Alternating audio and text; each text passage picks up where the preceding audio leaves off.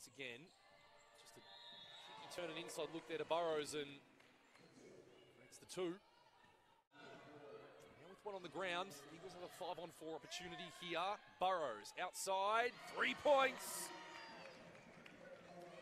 Turdich, who's really heavily defended by Campbell. 10 on the shot clock. Turdich goes all the way, and a great block by Campbell. Great offensive rebound by the Eagles, and 4 from 4 from beyond the arc. Sort of flinging it over, but it happens. And it's the Diamond Valley's advantage. They will take possession. Burrows continues the 3-point scoring run. 7 from 7 from the Eagles.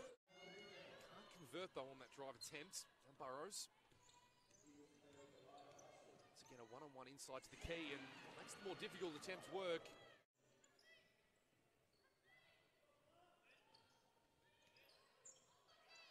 Well, long outside, and Burrows registers 20 points tonight. Burrows just not heavily defended at Diamond Valley, and they're just finding open gaps like this. As Lauren said, both teams have come out firing. Turdich, so look to Burrows, who originally decided against it, ended up going in, and it paid off for her. No, he pointed the direction, he's correct. It's yes. Definitely my fault. Falls into the corner. Just a step back shoot, and there's another 2 for Burrows. 26 for her in total. So done. To Burrows.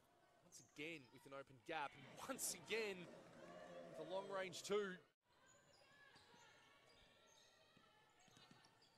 Now Madden decided against it. 3-point attempt, and there's another one for Burrows.